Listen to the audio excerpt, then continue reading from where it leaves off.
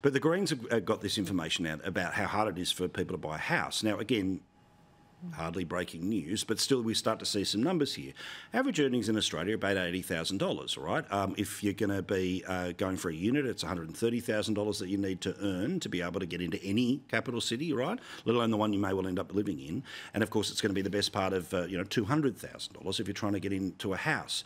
Again, I know that there's no breaking news here, but I keep talking about housing because I think the Greens are going to do with housing what they did with the environment 20 years ago, which is that the want to appeal to renters is how they're going to wrap all the other garbage that comes with them. What do you think?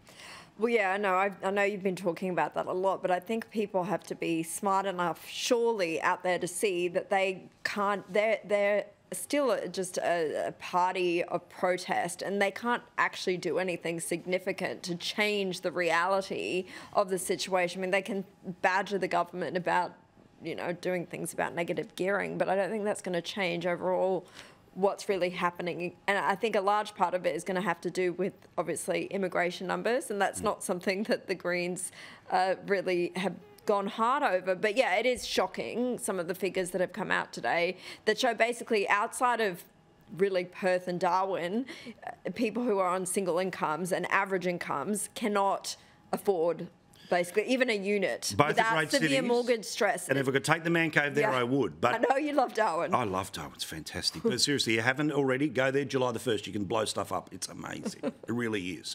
But also, so let's get to Tasmania here because I don't want to cut this conversation too short. But Michael, Jackie Lambie, right? Okay, so we know that her brand is particularly strong in the north. We know that she's going to get a bunch of seats because she is endorsing whatever her version of politics is.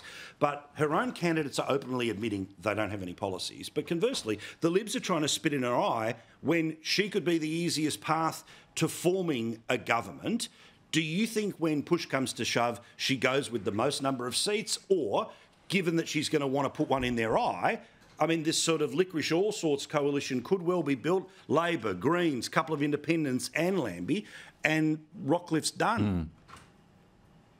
No, look, I don't think the Labor Party can have a coalition with the Greens under any circumstances. And I don't think they will.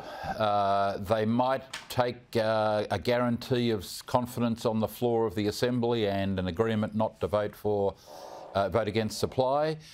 But can Labor get into a coalition with the Greens after the Greens' disgusting sort of anti-Semitic, anti-Jewish performance over the last month or so? I mean, the Greens they're toxic.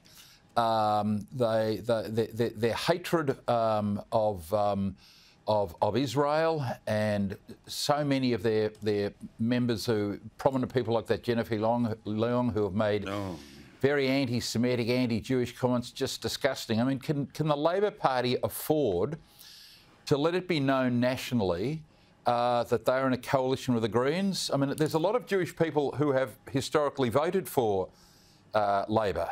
They will lose every single vote and probably lose Melbourne Ports, and the Independent will lose Turnbull's old seat if they get into any coalition with the Greens whatsoever. So that's why I don't think an all-sorts Labor government is possible. What is most likely is that Rockcliffe gets, low mid-teens, 13, 14, and that he gets to 18 by a couple of Lambies and a couple of independents. I think that's the most likely outcome, mate. Yeah, this is the thing. The licorice all sorts are a whole bunch of independents, including people who had been expelled from the Liberal Party or expelled from the Labor Party. There's lots of different ways they can get there. But, Caroline, I've got to replay the candidate on Channel 2 last night openly saying, yeah, we've got no policies. So we haven't already got pre-decided policies or specific areas. And that's, to me, that's true democracy. Here we are representing the people. True democracy is, I don't know, you tell me once we get there. It's Marbo. It's the vibe of the thing. It's the vibe of the thing, Paul. But that is confidence when you know, as long as you've got the right hat, the right name and the right person next to you, you don't have to have an idea. You don't have to offer solutions. You just are there, as Jackie is in the federal parliament, to point out what the problems are all the time. Does this stuff work in Tasmania? I can't imagine that it would. And yet, I mean, she's so popular that maybe they can just turn up and be like, hey, here's Jackie's face on my T-shirt T-shirt, vote for me. We don't have anything other than that to offer you.